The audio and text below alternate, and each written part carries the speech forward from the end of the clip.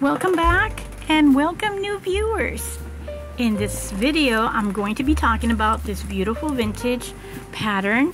It is Simplicity 3918 and this is a pattern from the 50s. And before I saw this pattern, I saw a dress that I really loved, and it was for, I think it was Angelic Pretty, Lolita style. And I saw it and I just have like a photographic memory for fashion. And when I saw the pattern, I knew this was it.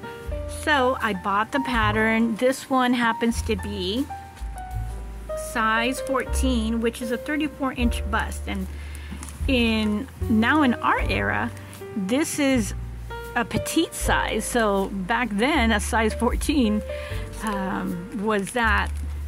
This is a bust 34 and a 26-inch waist. My goodness. So going back to the reason of this video, sorry about that. I bought it and I did use it from the year of probably 2012. No, even before then, probably 2011. Definitely 2010 to 2011, up until the last one, which was 2019, 2020, I think.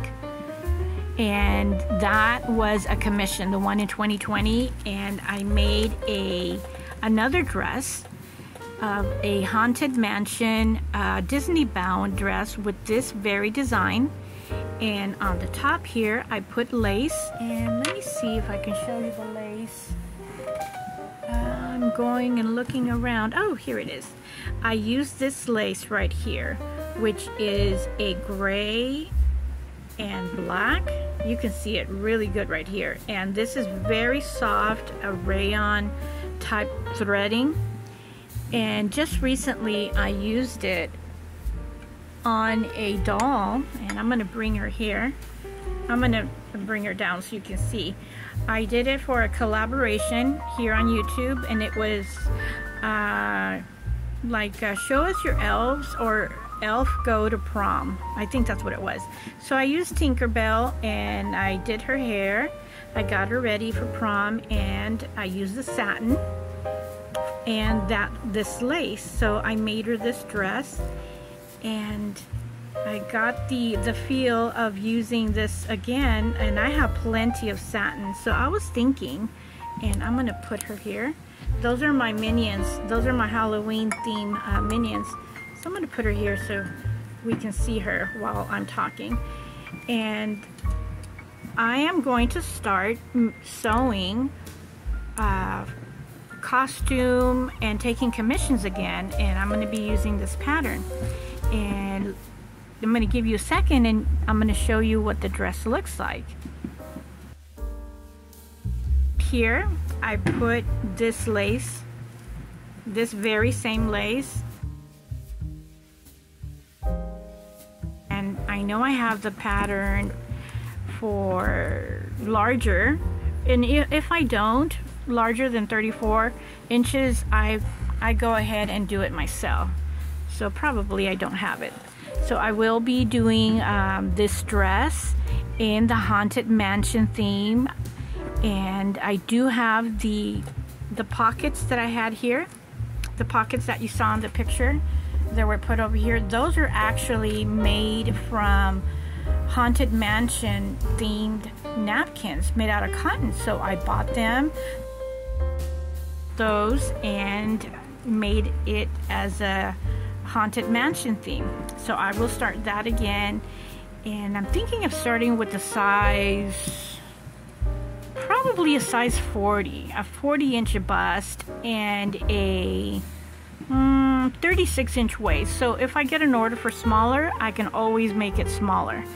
So that's what I'm going to start with, and I will be putting that available at my Ko-fi shop. So I'm going to put a link to my shop. You can see it in the About Me section along with all my stores. You can click in there and it'll take you to my shop or my social media. So very excited to do that. And let me show you the lace. here is the lace. As you can see right here, here is my hand. So it is a bolt. Every time that I buy lace, I do get it in bolt because I want to be able to replicate the same dress over and over again. If anything, what's going to change is the fabric.